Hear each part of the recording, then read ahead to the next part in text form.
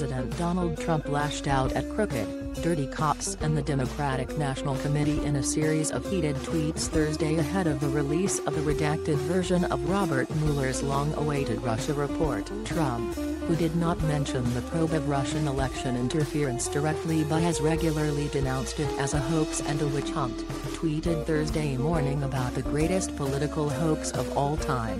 The president also shared on Twitter a video mashup of him saying there was no collusion between his presidential campaign and Russia. Attorney General William Barr was scheduled to hold a press conference at the Justice Department at 9:30 a.m.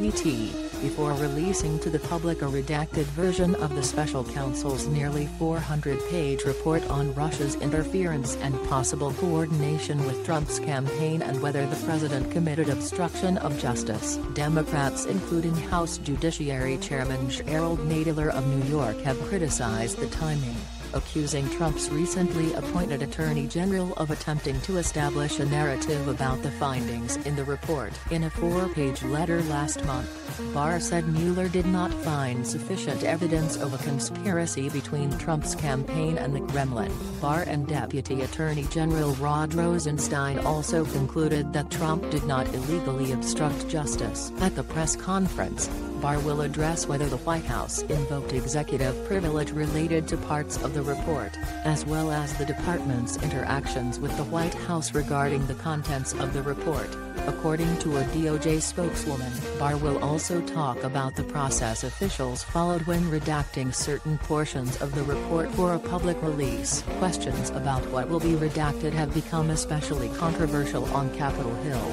as some Democratic leaders continue to demand that Barr provide for them the full report along with all of its underlying evidence. Barr has signaled his resistance to hand the lawmakers a completely unscrubbed report, but the DOJ does plan to share a less redacted version with some members of Congress and their staff sometime after the public version has been released, according to a court filing in the Roger Stone case. In a follow-up, Trump sent a 2-word tweet exclaiming presidential harassment.